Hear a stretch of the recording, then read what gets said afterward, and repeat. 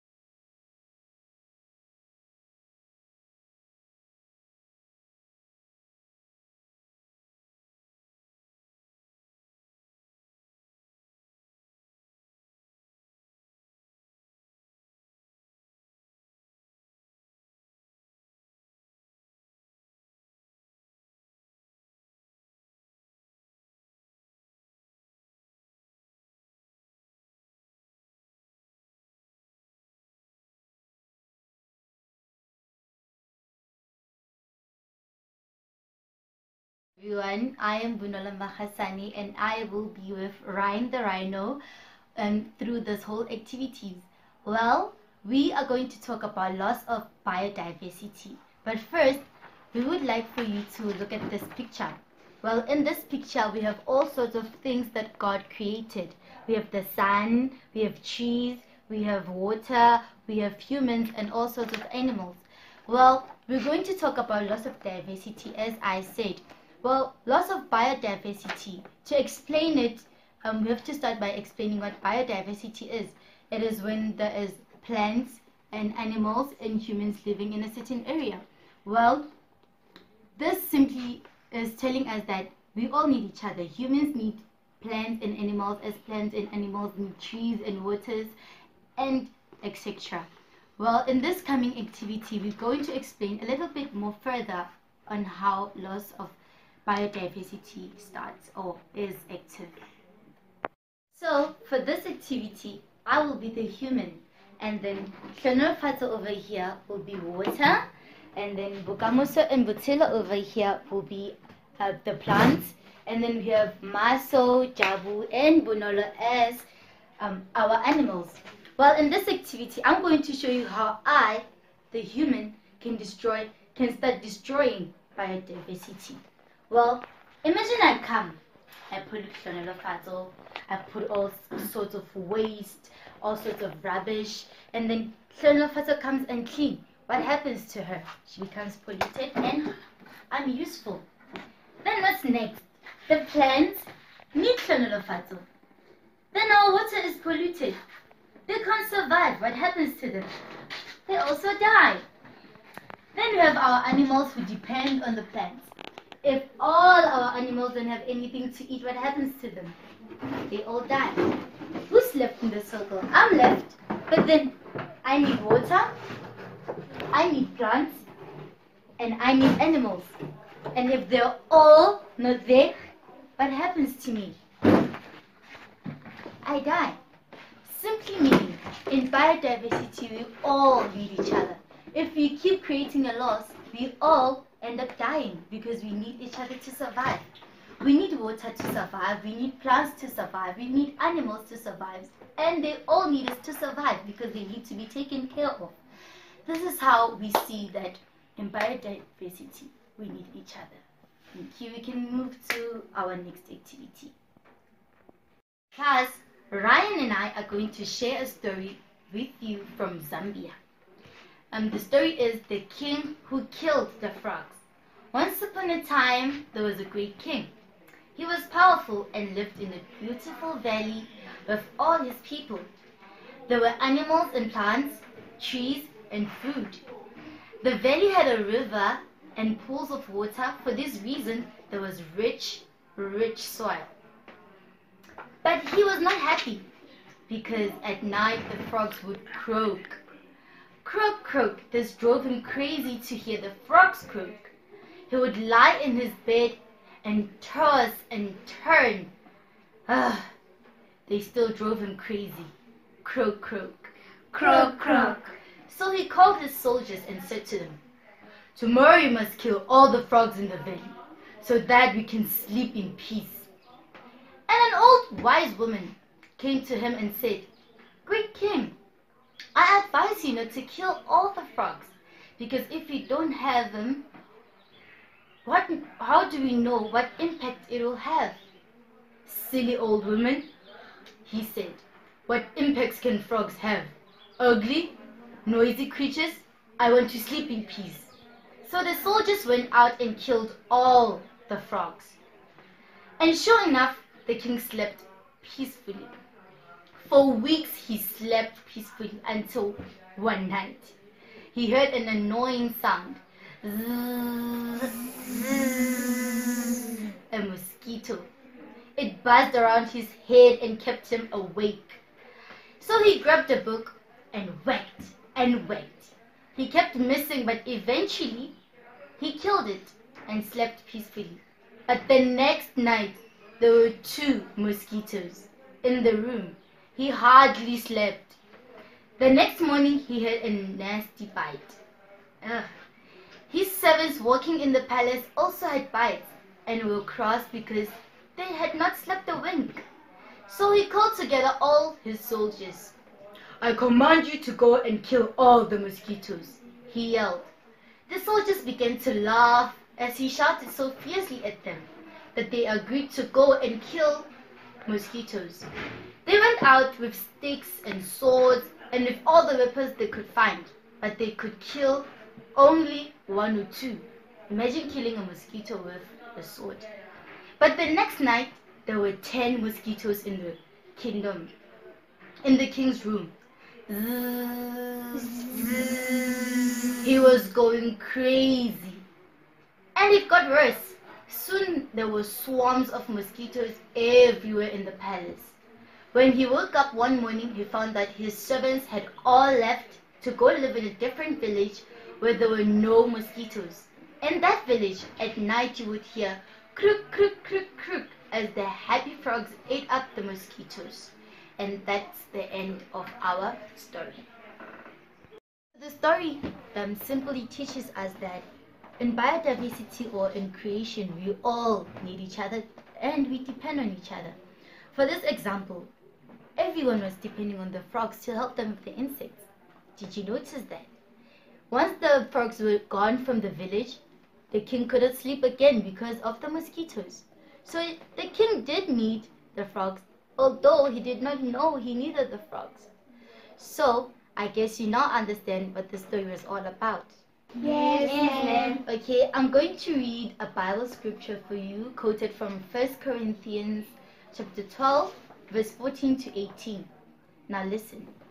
The Bible tells us that all parts of our body are important, so are all parts of God's family of creation. The body is not made up of just one part. It has many parts. Suppose the foot says, "I'm not a hand, so I don't belong to the body." It is still part of the body. And suppose the ear says, "I'm not an eye, so I don't belong to the body." It is still part of the body. If the whole body were an eye, how could it hear? If the whole body were an ear, how could it smell? God has placed each part in the body just as God wanted it to be. Then, on this part, I want you to clearly understand this. For example, let's take a machine. If a machine does not have all the necessary parts, how could it function? It would not function properly. The same as your body. It would not have an adequate function. That is why we have special people under care because their functioning is not really adequate. But ma'am, if you don't have a leg, you can still use wheelchair. Well, you can still use a wheelchair, but then think of this. You cannot jump as other kids do. You cannot run as other kids do. It's not fair, isn't it? It's sad. It's just sad. Also, ma'am, if you can't hear anything or talk at all, you can use sign language. Well, okay. Now imagine you're using your sign language, but then this person is maybe illiterate, cannot read or write, or cannot understand the sign language at all. You will not be able to be helped. Oh, now I understand that all body parts are necessity for human operations. Yes, precisely. Now I get that you all understand. Yes, ma'am. Good. For this following activity, I'm going to hand to each learner a paper, some pens, and scissors. To this activity, they're going to draw something that God has created. Then after that, they're going to exchange the papers among each other. Then you will see what happens. I'll take it.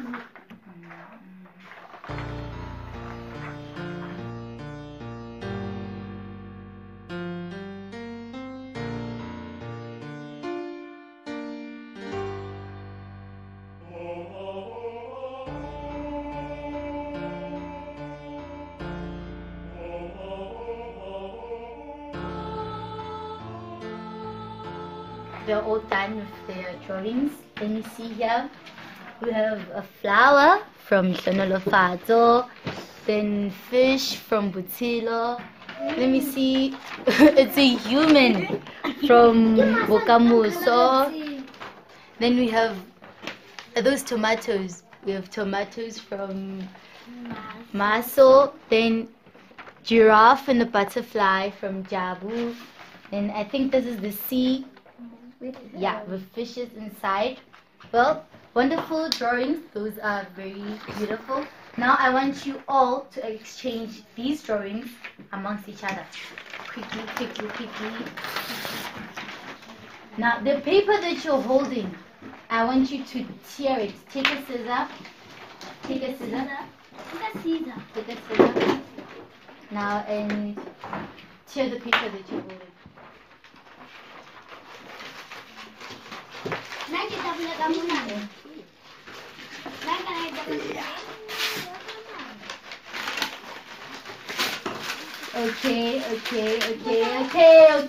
Okay. We're now done. Now I want you to tell me. We're going to start with I want to start with Jabu. Jabu, how do you feel Musasa cheered down your drawing? I feel disappointed. Feel disappointed. And then how do you feel, Maso? I feel confused. You feel confused. And then you, Musasa, how do you feel? I feel angry. You feel angry. Then Butselo, let's take the last one from you. How do you feel? I feel sad. You feel sad. Okay. This is the very same way how God feels.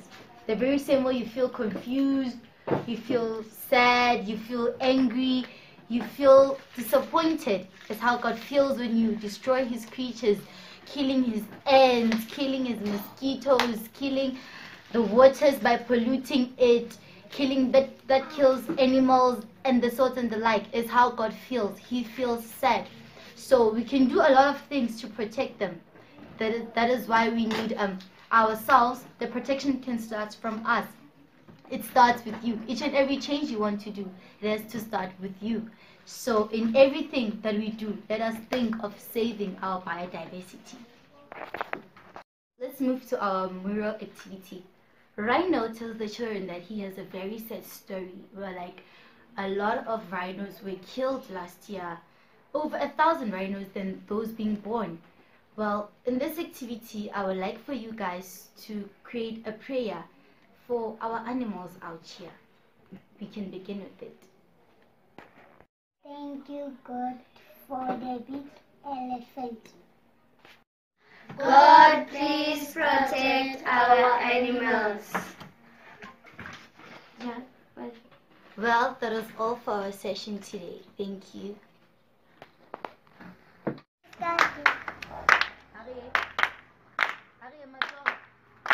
Okay. Now 1, 2, 3. He's got the whole world in his hand. He's got the whole world in his hand. He's got the whole world in his hand. He's got the whole world in his hand. He's got the whole world in his hand. He's got the whole world in his hand. He's got the whole world in his hand. He's got the whole world in his hand. He's got the monkeys and the lions in his hand. He's got the monkey and the lion in his hand. He's got the monkey and the lion in his hand. He's got the whole world in his hand. He's got the birds and the chickens in his hand. He's got the birds and the chickens in his hand. He's got the birds and the chickens in his hand. He's got the whole world in his hand. He's got the trees and the water in his hand. He's got the trees and the water in